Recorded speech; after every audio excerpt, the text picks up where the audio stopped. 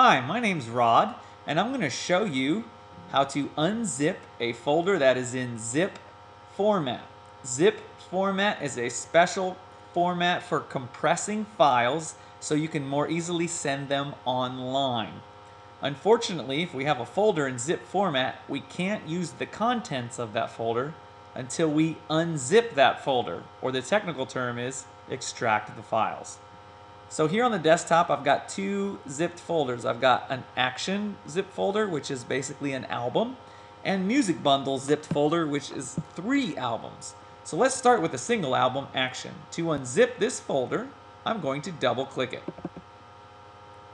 From there, I can see the contents on the right-hand side, and on the left-hand side, it says extract all files. I'd like you to click on extract all files.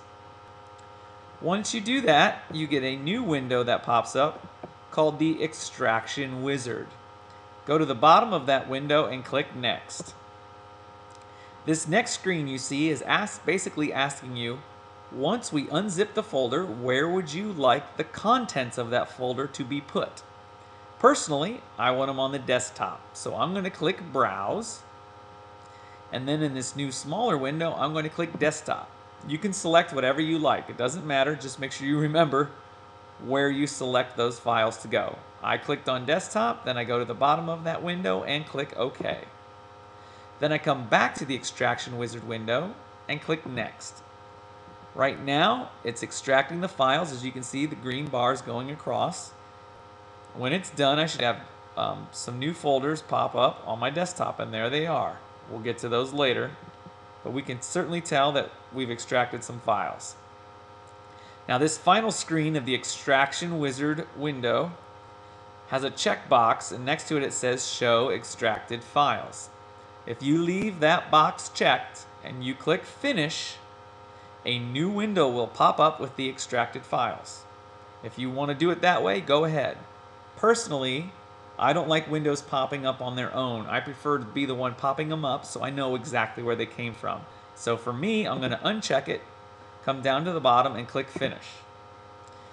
Now, we still have this big window in the middle. It's the Action Zipped folder window. Well, we're done unzipping it, so you can X out that folder. And now you can turn your attention to the left-hand side of the screen where we have 2 new folders, Mac OS X and Action. Now both of these folders came from inside this zipped action folder. Well, we're on a PC, so we don't need that Mac OS X folder. You can put that in the trash. And that leaves us with the action folder.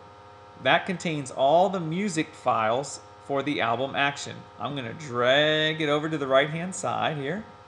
I'll double click it just so you can see all the music files inside it. There they are.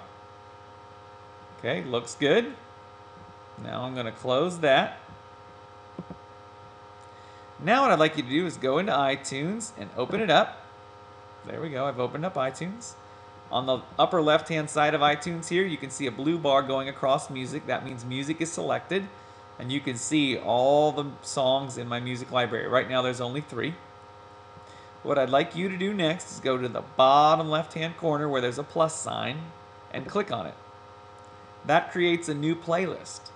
A playlist is a collection of songs or media files that you choose.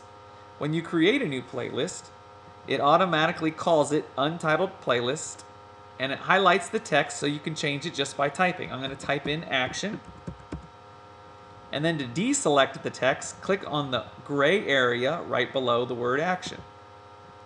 Excellent. So I have a new playlist called Action, highlighted in blue. I'm going to go over to the right-hand side where my Action folder is. I'm going to click on it. I'm going to drag it into iTunes. Now, once it's in iTunes, there's a little plus sign by the cursor. That means iTunes is ready to accept this. I'm going to let go of my mouse button. And ta-da, all of those songs have been imported into my iTunes music library. Right now I'm in my Action playlist, which just shows the Action song, but if I go to my music folder, it shows the 3 songs I already had, plus all the songs from the Action album. Now tune in for my next video, and I'll show you how to put this music on a CD, and we'll also tackle that music bundle.